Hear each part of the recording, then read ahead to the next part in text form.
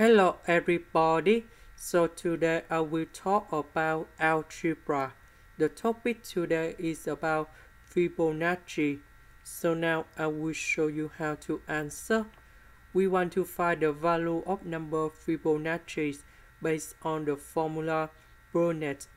So now I will show you how to answer. We have the formula in here.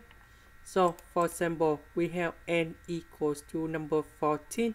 So we put number 14 go in here. Number 14 go in here. So we have f of number 14.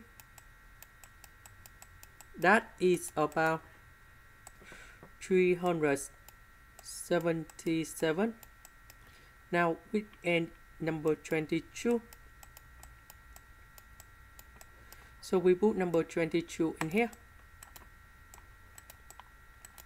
So we will have about